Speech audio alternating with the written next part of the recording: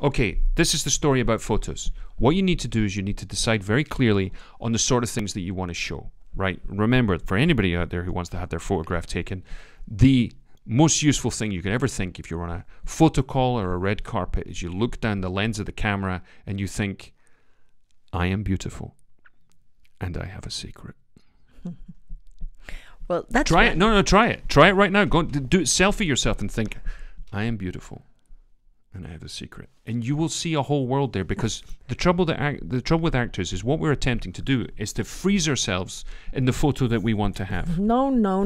What you actually have to do is you actually have to create the moment in which you want something, or you're hiding something, or whatever it might be, and allow the photographer to photograph the arc of that moment. Is the arc, exactly. Is the arc. And remember, when you do pictures, you really have to have a plan.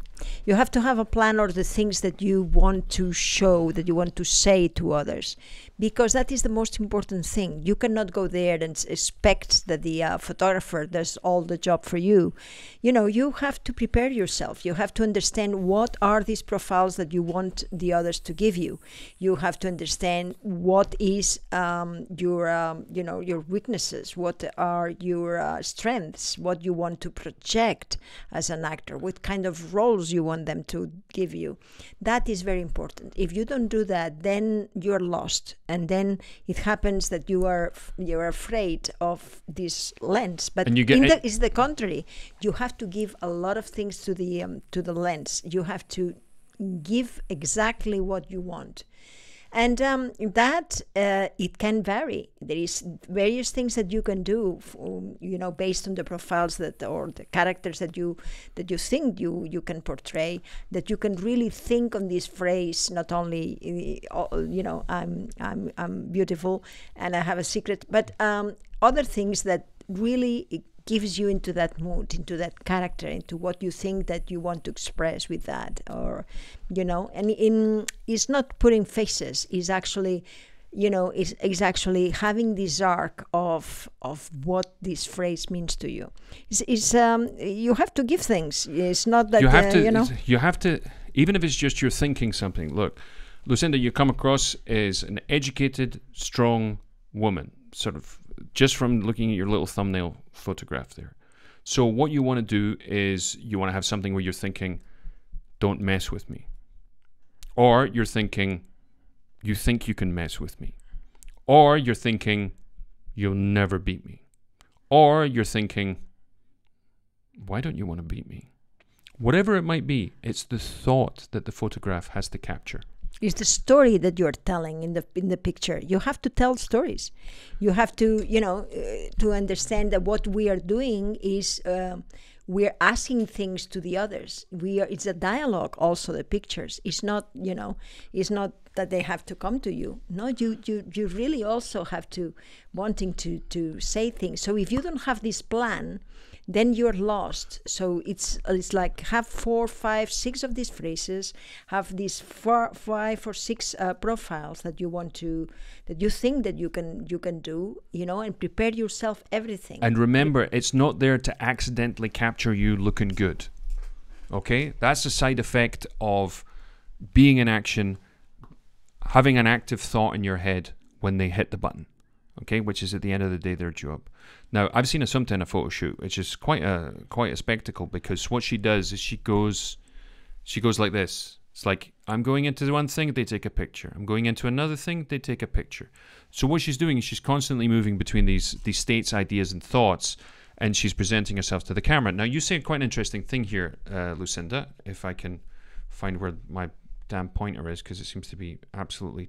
Where the hell is it? Okay. Is it kind of the same with a microphone? She says... Make love to the camera. Yeah, so let me get back here. She says, so she's saying kind of the same with the microphone, make love to the camera. No, this is an interesting point, and it's good that you should bring this up. What happens is you're not going to make love to the camera, but the camera wants to make love to you. Just remember that the camera is completely besotted by you. It's trying to work out what you're thinking, trying to work out what you want, trying to work out what your secret is. So the thing is, you don't have to make love to the camera. You're already beautiful and perfect and divine in your own particular way. The camera wants to be able to see that. The camera is completely non-judgmental. What happens when we feel uncomfortable in front of a camera? Because we're projecting ourselves on seeing the picture afterwards that's being taken, and we don't have any idea what it's going to be like, and thus we go, right? And it becomes false because we're trying to freeze that image.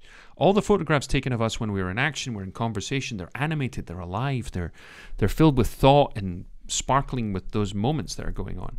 What we have to do is, when we're having a photograph taken, is we can't leave it down to accident, as Assumpta says. We actually have to make a list of the things that we want to show and come up with an interesting thing to think. We might want to think, why did you hurt me? Or you might want to think of, you've never met anybody like me before. And then there is something that I say in these courses that I have, which is we are trying also to, to understand what kind of profiles you want and what kind of, characters the people are going to give you, and etc. And there is a point also when it's interesting, because when you are in front of a camera, not only is that you have to give things, but also you have to also hide things, and you can go from hiding to actually wanting to communicate. And that is what it gives me the actual flow of the the photo shoot. Of the photo shoot. And that also is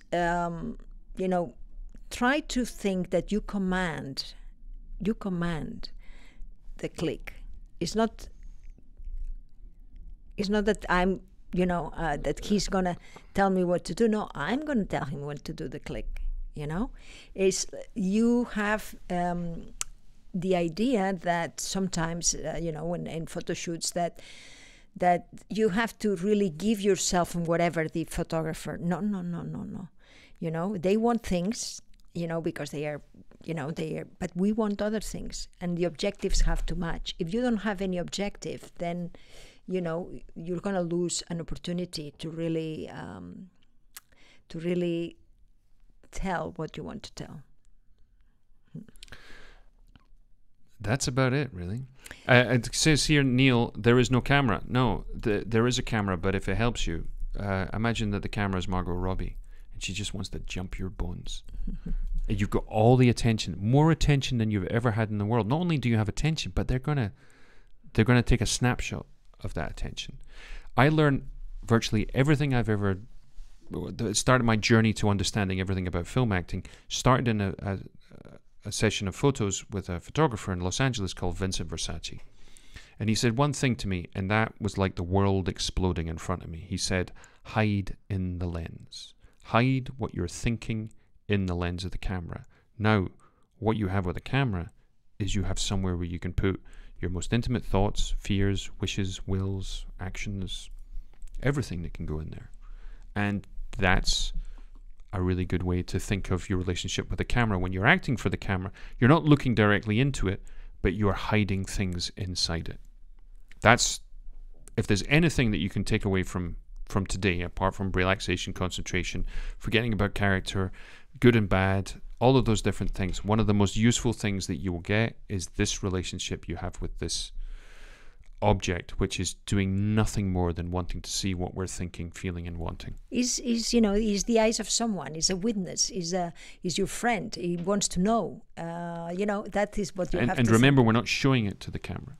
We're hiding it into the camera. This is when you tell a joke, and you realize that only one person is going to get that joke, but that's why you're telling the joke. That person is the camera. Thank you very much to all of you. Have a very nice weekend, and we'll see you next Thursday. Yeah, and thank you very much. Thanks, Neil. He says that helps a great deal. And Lucinda says, I do have objectives and ideas. Thank you both so much for your advice. Love you guys. Thank you, Lucinda. And remember, we are here every day apart from Tuesdays at 6 p.m. in the afternoon in Spanish time, in Spanish. On Thursdays, we're here at 8 p.m. in English. Next week, we're going to be reviewing some more showreels. I got a few that people have sent me, which are very interesting. Remember, to subscribe to all the things that we're doing, follow us on Instagram. Assumpta's Instagram is fascinating right now because she's going through a lot of old material and stuff that throughout all her career, which is actually, amazing stuff, actually. That's at Assumpta Serna, which is pretty easy to remember. Remember, you can always find us at these email addresses. Whatever you got, remember the reason that we are here and we started doing this when the whole pandemic started and the confinement is that we wanted to share what we did, what we've done, what we do, and what we know with everybody out there, because there's a lot of nonsense and there's a lot of things which aren't useful that just make actors depressed and not want to do it anymore. And I think that's bollocks, quite frankly. Thank you very much. Thank you very much. And we'll be back again tomorrow at 6. Yes. Bye for now. Oh, and if you're in Madrid, you can come see us at the... Oh, yes, it's true. At the Espacio Rastro. Espacio Rastro at 11 a.m. tomorrow morning, where we're going to be talking about women and film culture. And art. And art. So there you go. Bye for now. Bye. Lots of love.